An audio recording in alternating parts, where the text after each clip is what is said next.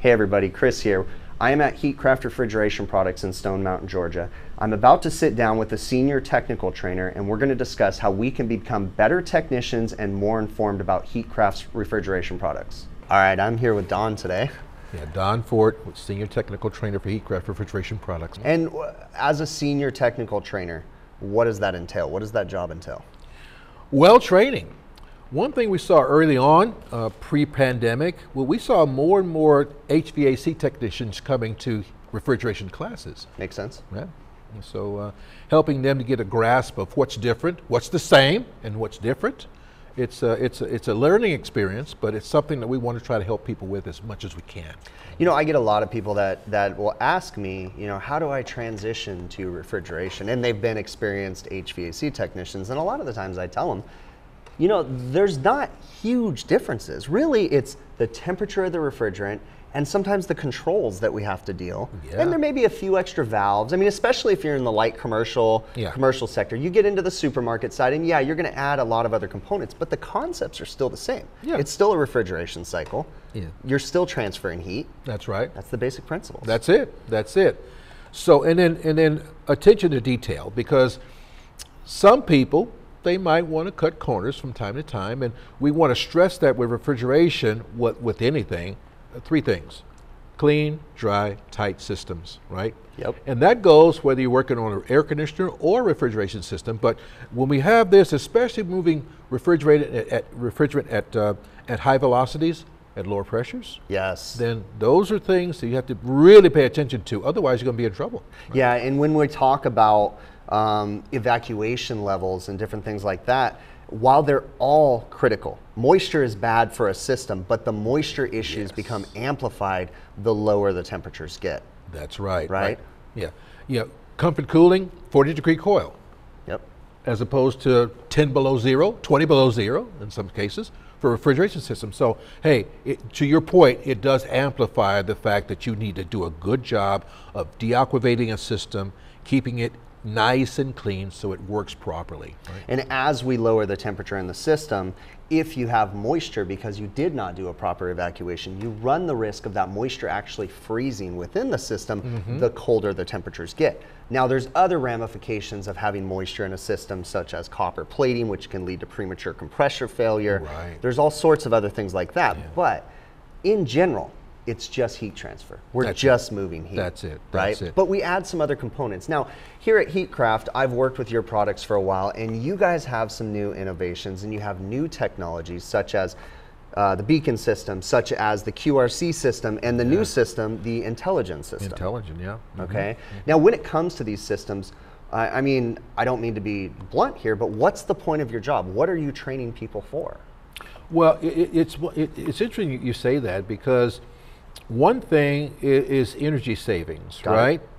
Because if I can, as opposed to a Paragon timer that I'm going to defrost 4 times a day, whether I need it or not, right? Which has worked, and it's worked for many years. Yeah.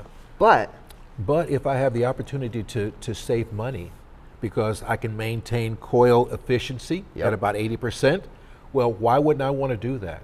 So with electronic controls, that gives you, it opens up a vista. With mechanical, just not efficient enough.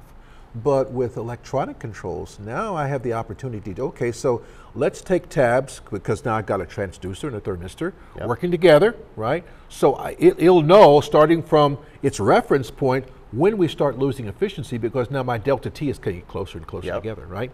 See, so now, when it gets there, I can do a demand defrost, or I can do what we call a smart defrost, only looking at certain times during that refrigeration period to see, well, am I still within 80% efficiency? If so, I can skip a defrost, right? So the money I would spend on low temperature to turn on that cow rod heater, guess what? That goes away, right?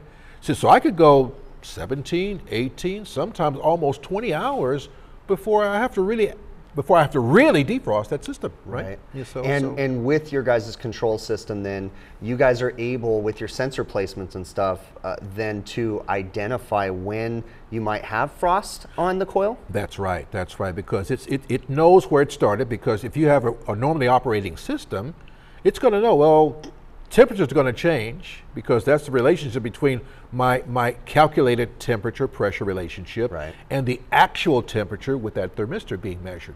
So looking at those two values, it can tell, okay, so they're moving away or closer together. Do that, well, what made that change? Well, it's because I'm not able to properly load that coil, right? Yeah. Because I've got frost on it now. I'm not moving heat through those coil plates, right? See, so, hey, but to answer that question, we have to teach the sequence of operation. Well, why does it do what it does? What can I expect? You've got to be taught that. You're not going to walk up to it and find out what that sequence is, right? You've got to, you've got to actually be taught that. So we do teach that, and trying to keep it as common sense as we possibly can, step by step through the sequence of operation, because if you don't know how it's supposed to work, how can you troubleshoot? You can't, right? No, and I would imagine, I know this to be true, as you get into more high efficiency systems, as you get into intelligent, to a controller that has logic built in, while it seems easy, and while it actually is rather easy to set up, there's also complexities to it that we need to understand as contractors. Yes. And that's totally true. So how do you logically troubleshoot to see if a thermistor is still valid? Is it still good? Is it still sound? Transducers. We use a 3-wire capacitive type of pressure transducer. Well, so how do you do those things and make sure that it's monitoring as it should? And even from an installation perspective, how can I make sure that I don't ruin that in some way just by virtue of me installing it incorrectly? So that goes, you're leading me to the topic that I brought you up earlier, right? So I was doing an installation and I did not read the installation operation manual. And I was doing a nitrogen pressure test on a system, and I pressurized the system. I didn't have any leaks, so we were good. I did my job right? Yeah. But then when I started the system up, I started to notice the system acting a little funny. It was flooding back to my compressor, and I'm starting to think, what did I do wrong? What happened here? And I'm gonna tell you that my logic, because it was new and everything, was like, this is just not working right. This system is just, it's instant for me to go to that mode, like this is their fault, And in their defense, there was a big sticker on the pressure transducer that says do not pressurize, at that time over 150 PSI. And I think I pushed it to 200, 250 PSI because I was going to find out if I had any leaks, right? Yeah. And I ruined a pressure transducer, right? Just popped it, right? Had I read the installation operation manual, I would have known that. Okay, so I'm guilty, just like many other people, of jumping into it and trying to be a cowboy, and I could do this. And I've learned that there's a lot of things we have to follow installation instructions. Especially if you've been doing this a while. You just make an assumption. This is just like the last one I worked on, which is not altogether true, right? So, hey, just make sure. All right, this is strange because I'm not seeing anything wrong. So if I go to, let's start back at the beginning, to superheat, where that's cooling mode, 42 degrees in the box. My superheat currently right now is 5 degrees. See, yeah, we're running kind of low right now. Okay, so a minute ago it was at 15. Suction pressure.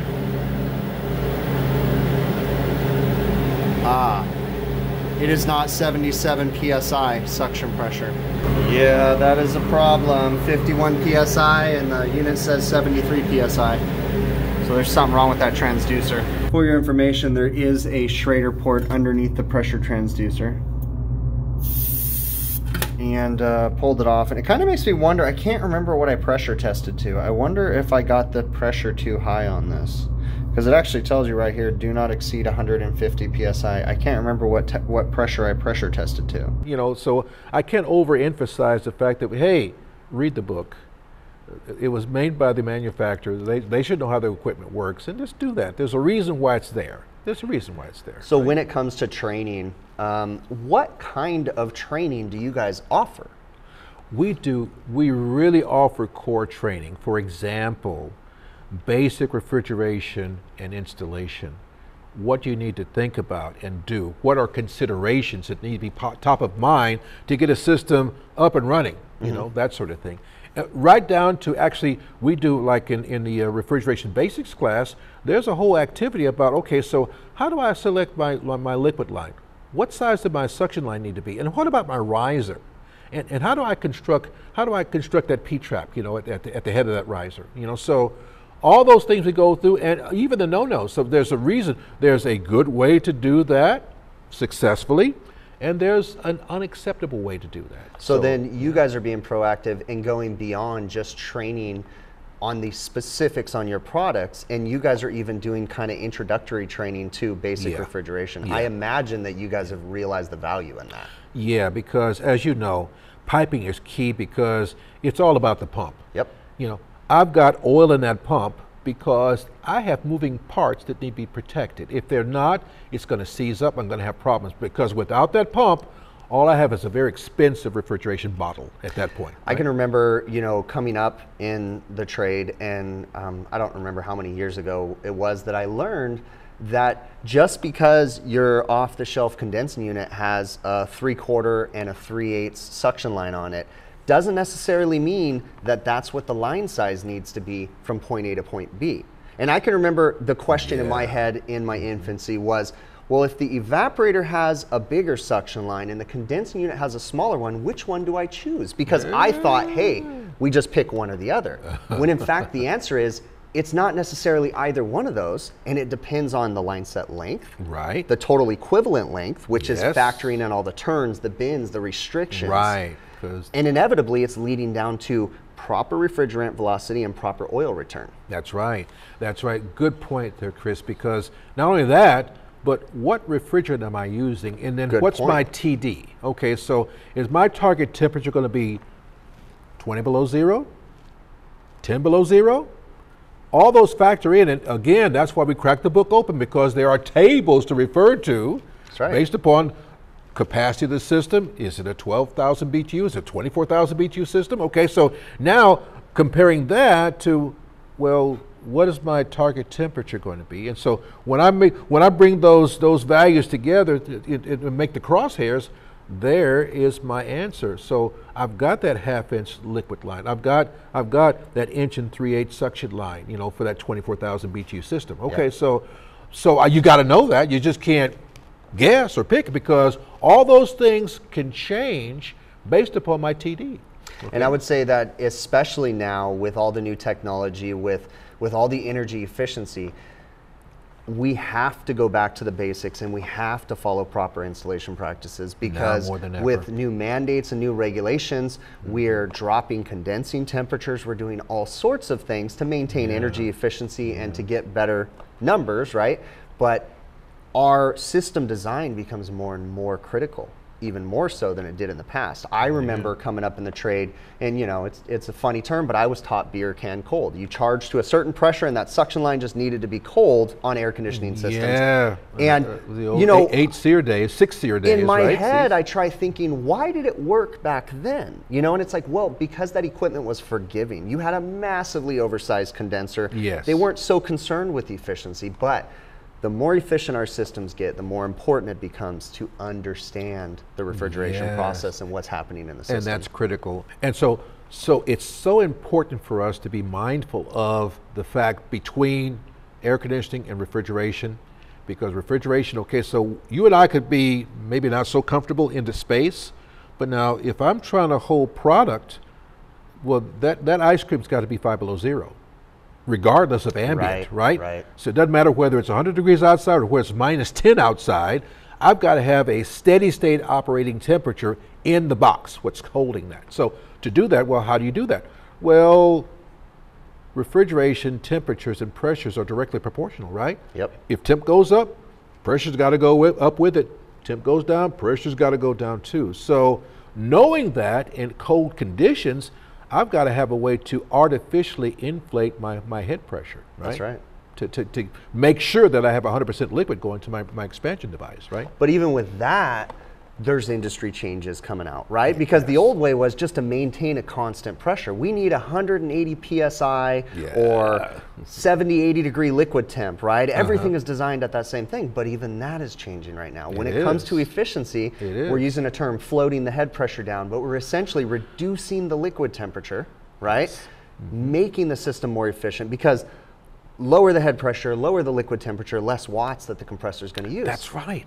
Right? So But when we do that, especially on legacy systems, we have a problem, because if our head pressure is going lower, your expansion valve is sized for a certain liquid temperature. And again, like you said, the pressure and the temperature is proportional. They react together. That's right. So as we drop the pressure, as we drop the liquid temperature, things start happening in our evaporator, and your expansion valve can now potentially be oversized, undersized, depending on the conditions. Right, and so how do you safeguard against that? So now you have to have, that's why we have head pressure controls, because now we're going to have to hold back some of that liquid at that condenser outlet to now take up more space in the condenser. When that happens, guess what? Less space, I'm going to artificially raise the pressure of that condenser.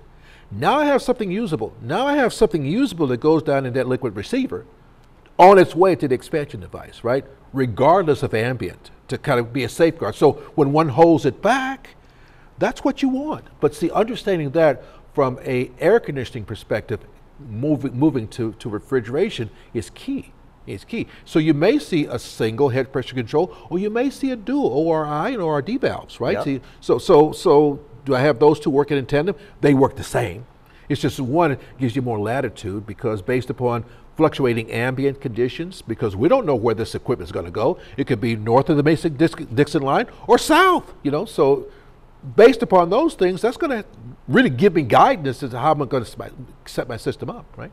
And I'd say too, again, as with energy regulations, AWEF compliance and different things, every manufacturer out there that I've dealt with on refrigeration side, in one way or another, they're dropping the condensing temperature of the system. They're dropping the refrigerant temperature, whether it be head pressure control valves, fans cycling, either way. And with that being said, let's go back to what we started talking about in the beginning, is proper system design. Yes. If you're doing retrofit installs, if you used an existing liquid line that maybe was already oversized, right? And you know, you now have too big of a liquid line that will hold too much of that liquid refrigerant, when maybe there's not enough liquid refrigerant to flood the condenser anymore. So that's where proper sizing really comes in. And we're going to segue that back with reading the installation operation manuals. When we learn about line sizing, when we learn about how the and that's part operates. of the training too.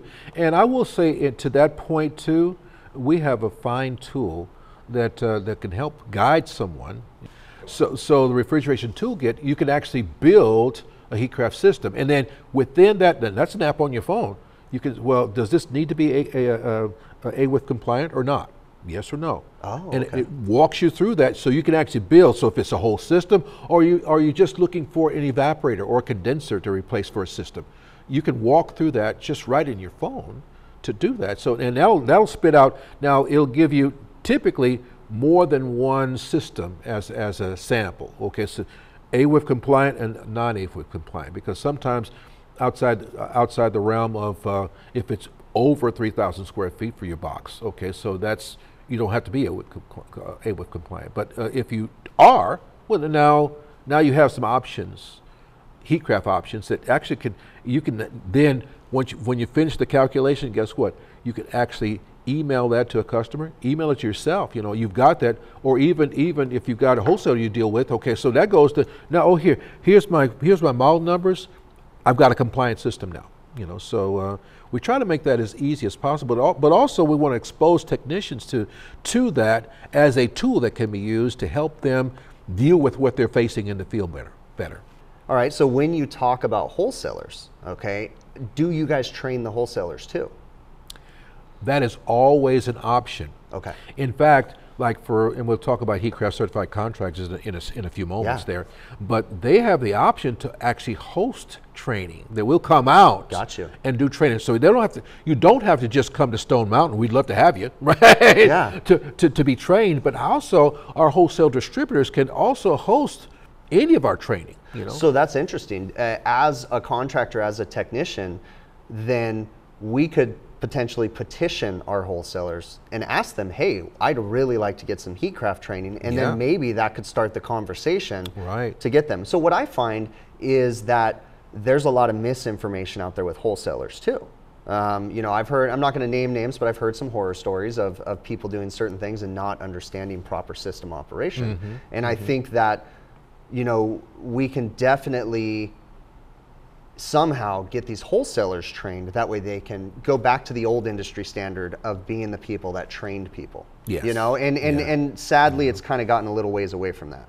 Yeah. But, you know, it'd be nice to get them trained a little bit more. And there's some wholesalers that are more proactive in that regard than others, of course, you know, but we want to put that as an option to them. So our sales staff, they all have trade areas that they work with. So that's part of their job, is working with those wholesalers to make sure that they know their options and to help them get better. They'll go in and do lunch and learns with them, but also they can also put before them the fact that, well, you know, you can have some training you can host here for technicians if they want to get, like for basic refrigeration. We also do intelligent controls training. We also do even CO2 transcritical training, you know, for that. You know, so those are all options there that are on the plate that will help people in the field get more comfortable with what's coming in the future. Right? So you mentioned about becoming a Heatcraft certified contractor. Kind of enlighten me on that. What's the process, and what is that? What benefits do I have for becoming a Heatcraft certified contractor? There are a lot of neat benefits to that. One, it's raising your comfort level, and also when a potential customer wants Heatcraft product, they can go on our website, heatcraftrpg.com, look for the contractor locator. Well, if you're certified, guess what? When they type in their zip code, they're going to have your name come up there. Boom, this is the Heatcraft certified contractor in your area. He's the expert, call him. Got it. Call his company, right? That, but also the training itself, it's NATE certified. So if someone is looking for CEUs to keep their NATE certification current, that will go toward that as well. Right. So they can go into their My NATE portal if they're already NATE certified, type in that part number, our course number, and they can get credit for that. So toward their NATE certification for the year, because I think every 5 years they have to have a certain amount of hours, you know, for that. You know, so that's also something. Also, once certified, they get a 30% discount on any training in the future that we conduct. So that's 30% right off the top for them. So part of the package that the HTCB contractor gets once they get certified and get their certification number is we send them a starter kit. That's got an IRC control board, that's got a transducer, got a thermistor, and an EEV. You know, so that's about $900 worth of stuff right off the bat to kind of give them a nice start as they start to service the equipment. Not to mention that, when they get certified, every piece of equipment they put in that's Heatcraft, you know, that's a Heatcraft piece of equipment, they get an extra year of warranty tacked on to the standard warranty. So so that's a selling point for them to the customer. Yeah, to the customer. Like if you use me for this installation, I will give you I'm a certified contractor, so I'll give you an extra year warranty. Oh, that's kind of cool. For that. And also when you think about, so you've got that, you've got the 30% discount on all training. You've got being listed as the expert in their trade area. So when and the customer can zero in on 5 miles, 15, 20, 25, 50 miles, that sort of thing like that. So within that range, so that's a pull for you. So potentially you have some cold calls. People can call you up. Hey, I hear you're the expert on Heatcraft. I've got this project for you. Can you do that for me? So for that, and just the fact that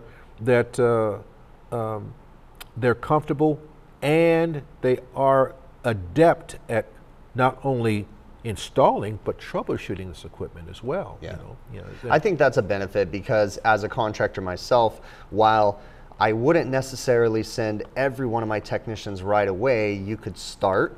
You know, a lead technician can get certified, and then you could slowly start sending everybody to get certified. That's certainly an option. It is. In fact, we've had when they fill out the application, there's a space for up to 8 technicians. Got it. You know, you have, as long as they have 5 years experience in the field, that's fine. And we only require that one technician be Heatcraft certified contractor certified. If you have multiple offices, like some people have more than one shop, if you will. You know, so as long as you have one in that shop, then you still can keep your certification rating for that. You know, so okay, so that's interesting with the training. I have a question though. You know, when it comes to this EXV, why this EXV over a thermostatic expansion valve? They do the same thing. They meter refrigerant, right? But what's the point of having an electronically controlled valve versus a thermostatic valve? Great question, great question. You can put that back up. I've got another one over here. Because I was hoping that you would say that. But part of the training too, especially on the basic refrigeration training, we run a graph that shows you the difference. Okay, so let's say you have a superheat and our target is 10 degrees, right? So from a from a fresh start for cooling, okay, you'll have a TXV and an EEV going. It will take, on the average, that TXV about 120 minutes to get anywhere close to 10 degrees superheat. So to stabilize out. To stabilize. As opposed to the EEV, that after it gets to steady state operation, that's about 15 minutes in, right? It's just hugging that 10 degrees the whole time. Bottom line, it's more efficient. So tighter temperature control. Yeah, you've got to have it. It's tighter temperature control. And now, because these aren't pressure controls, I mean, that's where some people get it. Well, I'll just adjust my TXV to get my low side pressure down. No. It's there to make sure that we don't have liquid on its way to that compressor, right? See, so because they're vapor pumps, they're not liquid pumps, right? That's right. And one thing about that we always try to give tidbits as to what a technician can do to make themselves more efficient in the field, because it is about, okay, sequence of operation, where's the deviation, and how can I make it right, okay, for that. But then once you do, what's going to help you get there? For example, if you're working on an EXV system, on these, now these we happen to have Corel valves for these, but now that one that we send with the kit, guess what? Now in the I&O manual, if they read it, there's a way that they can manually manipulate that valve to open and close the valve. And sometimes they might have to do that, because if they're worrying about a restriction, is that stem coming off the seat all the way, whatever, that sort of thing like that. Okay, how do I make sure in my mind that I can either eliminate that as a pain point or not, right? So you can do that with that, or you can use, and we actually give these away in class, but you got to come to class to get one. Gotcha. for Corel. So then that goes right on that valve, and you see it's a no-brainer, because it tells me which way to turn this to close it and which way to turn it when I open it. So if I want to open this completely up, guess what? There you go. You hear that? Hear it, yeah. And this is really what's superior to, as opposed to doing this manually. If this is all I got, that's all I got. Right. Okay, that's it. However, if I do have the tool, I can tell quickly. Oh, I'm as open as it's going to get. Right. So now that removes all doubt as far as where that position of that particular stem is relative to the seat. Right? So that's a method of verification whether or not the valve is working properly. Sometimes we just need a mental verification. Is the board doing what it's supposed to be doing? The board says it's open this much, but is the valve really opening? We can kind of prove it. And that's the mechanics of it. Now, there are test modes that you can put in there to now check, because that's mechanically, but what about electrically, right? So there's a test mode you can put it in to, okay, so it's basically a two-coil valve. So I got A, B, C, and D. So A to B, C to D. I mean, it's really straightforward, because each one is going to be 150 ohms, thereabouts, right, for that, to see if if it's within that realm, let's say within 10%, now that's not going to be the culprit. But now if I'm measuring that and it's 50 ohms, well, I've probably got some shorted windings. Yeah, you got a stator inside that problem. head. The stator. So those are some of the things that we make sure that people understand, and they have a good, they've got a good bearing on what they're dealing with, what they're looking for. The other side on that, because you heard the click when it's wide open. Well, what about when it's all the way closed? Because these do, the stem does have a spring. So when I close this thing all the way, look at that.